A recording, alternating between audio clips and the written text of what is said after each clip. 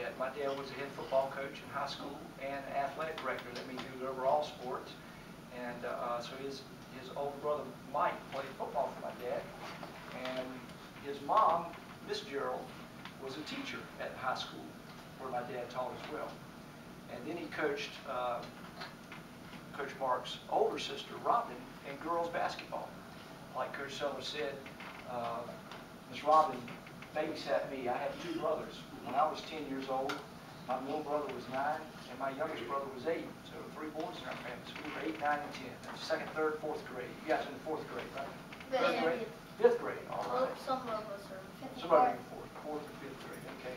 So we were 3rd, 4th, 5th grade growing up. And I grew up going to practices, and my dad coached. He was a head football coach. He coached girls basketball, and he coached baseball. So that's where I grew up. I was lucky. It was fun to go practice at a football field and a basketball court and a baseball field. And then when I got into high school, when I was in the 8th grade, I'll take that back. When I was in the 8th grade, that was the last year my dad was a head football coach, and Coach Gerald was his starting quarterback. He was a quarterback in football. He was a point guard in basketball. And he could have played baseball. He didn't play baseball, but he was a real good baseball player too. And you've heard how good of a person he is, but he was a really good athlete. But he was a good athlete because of all the characteristics he had as a person, being a good person. He worked hard. I know you guys have heard, give it your best effort in everything you do, whether it be in the classroom, whether it be playing sports, whether it be at home, with your mom and your dad, or your aunt or your uncle, or your grandmamas, or your teachers, when they tell you to do something, you do it the best you can do. And that's what Coach Gerald was all about. When I was in junior high school, we didn't have TVs like we do today. We only had 4 channels, so you didn't have sports on TV all the time. So you didn't get to see all these pro football players, and these pro basketball players, and these pro baseball players, and these college players. The people that I looked up to when I was your age were the guys that played at the high school there in Mullins. And Coach Gerald was one of those guys. I wanted to be like him. He was real quiet. You could just tell he was very confident and just a good person. He just had a pleasant personality. I mean, if you guys were 10 years old and you were in here and he was 10 years old, he'd be your best friend. He'd be the guy that you wanted to hang around because he was just such a good person. And he was so positive and so loyal to his friends.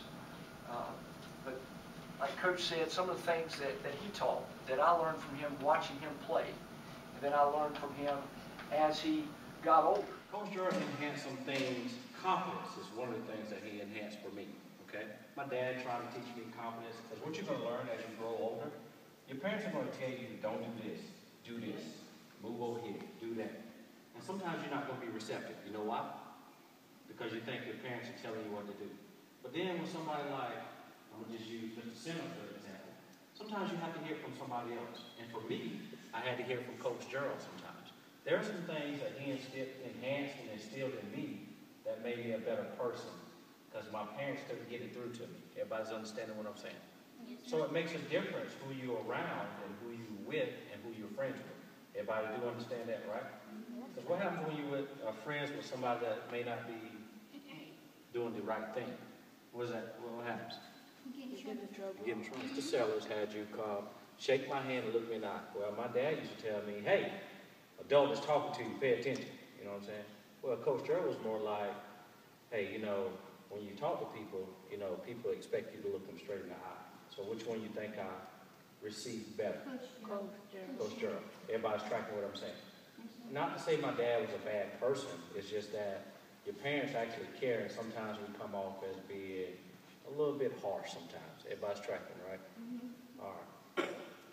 But, again, I appreciate you guys and what you're doing, trying to help us get this going in honor of Coach Gerald. We really appreciate it.